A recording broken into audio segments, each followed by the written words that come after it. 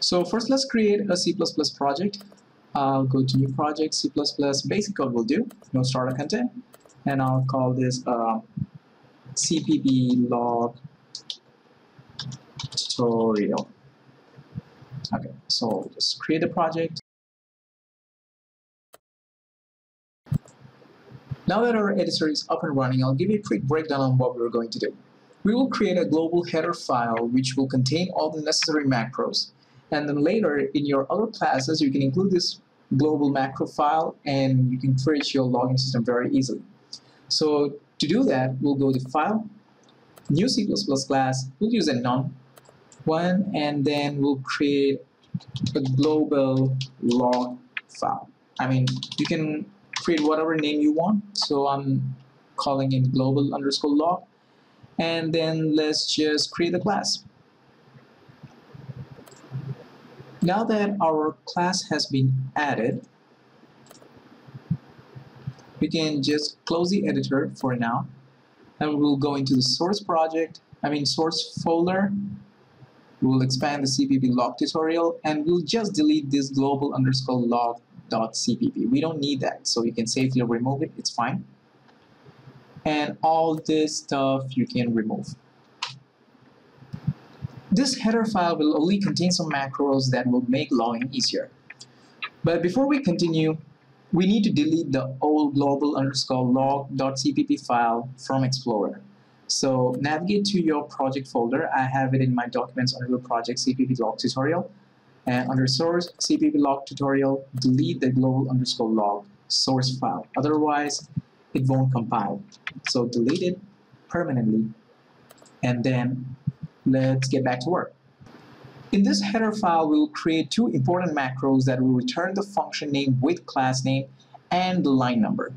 So to do that, we'll create two macros. So let's type hash define get class name with function, and this will be in string formats. So f-string open close parentheses double_ function.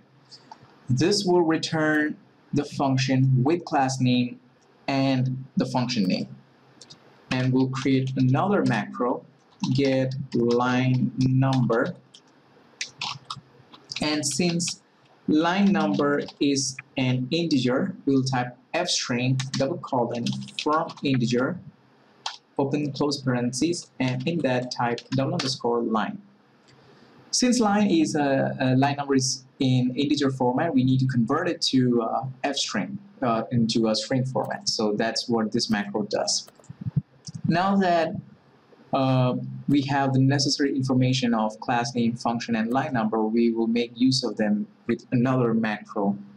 So let's create a new macro called, let's say, just log, with two parameters. One is just the log category and the actual message. And then we will make use of UE_log open close parentheses, and then log category and comma log comma text open close parentheses. And this is where we make use of get class name with function and get line number. So I need a format that will be like, you know, my game mode, my function, line number 16, and some stuff. So this will be the end result of our log. This will be the class name and function which we will get using this macro, and then the line number using this macro, and then the actual message. Okay, so to do that, we need this text and inside this open close parentheses, let's type quotes, and inside that %s square brackets %s again colon and %s. This %s will be replaced with this one here, that is get class name with function, and this percentage s will be replaced with the get line number, and this percentage s will be replaced with message. So now that we have it here, we need to format it. So type comma and point it. You need to point it, so make sure you type the asterisk and then type get class name, which should be here, yeah, with function, comma, asterisk again, get line number, comma, f string, we need that asterisk again, f string, open close parentheses, message. There you go. Now we have our log. So whenever we use this macro, we will pass in a log category. This will be like my game mode log or my character log or something like that. And then we actually pass in the message. So in the end result, how it will look in the output log, my game mode log, and with the class name, with function, with line number, and the actual message. This will be the end result.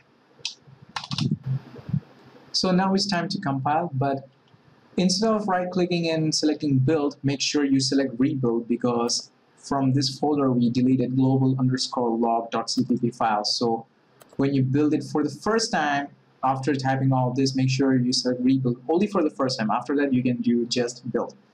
So let's just select rebuild, and it should rebuild fine without any errors. Yes, it's a success. So now let's start the editor.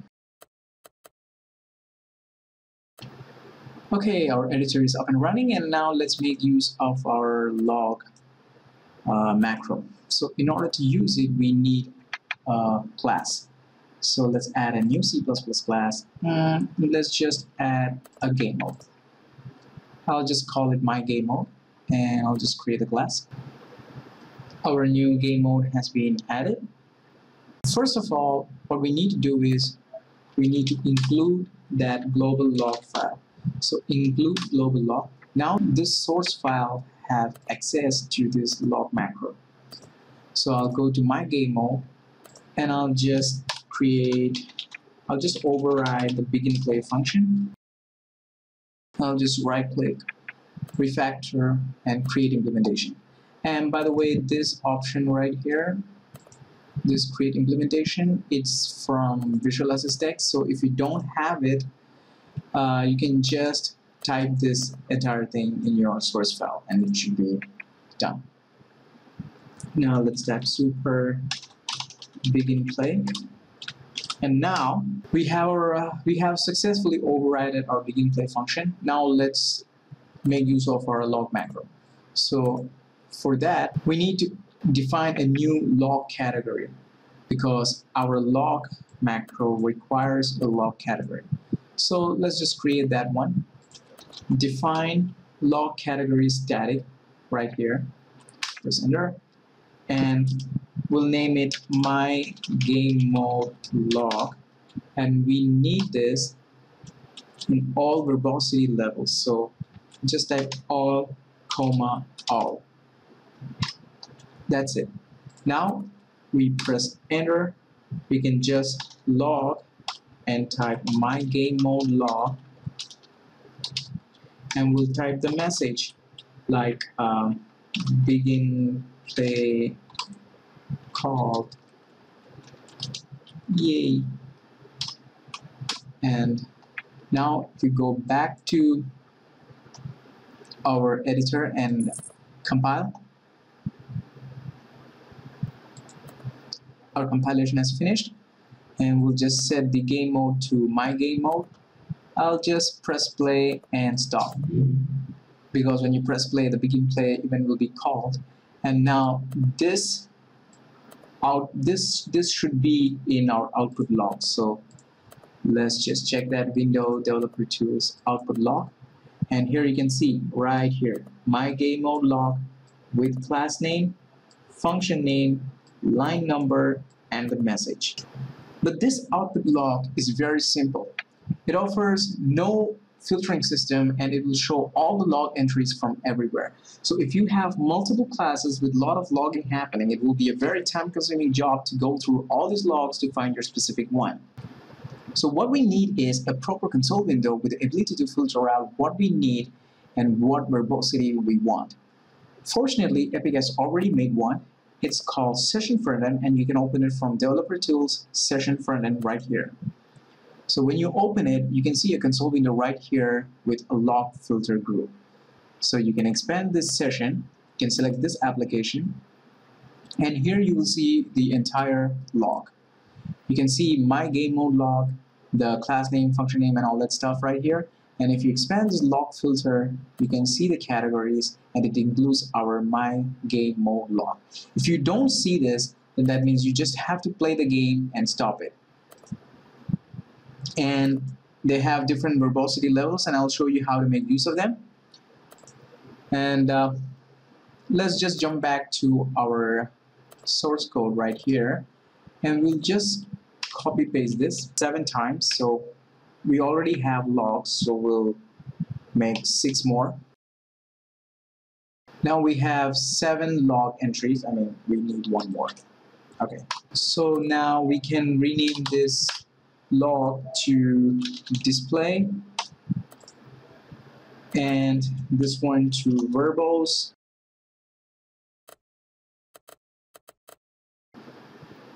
And these logs, we can rename them to display and verbose.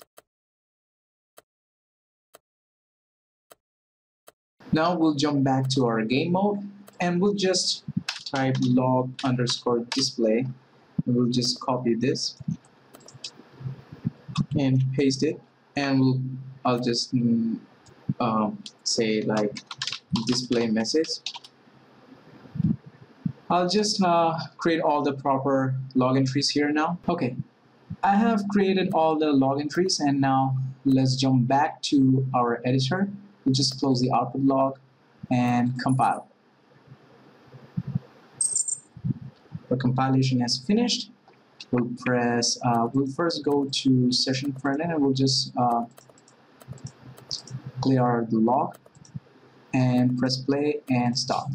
Now if we jump back to Session Frontend, you can see all the game mode log message, display, verbose, very verbose, warnings, and errors. So let's just go to log filter. Let's just filter out by game mode. And now you can see how easy it is to filter out your log entries, and you can filter out by the verbosity levels also. Let's say we only want very verbose, you can just disable all the other stuff. If you just want warnings, you can do that, and you can do the same for all the other verbosity levels. So this is the workflow that I'm using for all of our projects. I hope you find this video useful. Thank you for watching, take care, and have a nice day.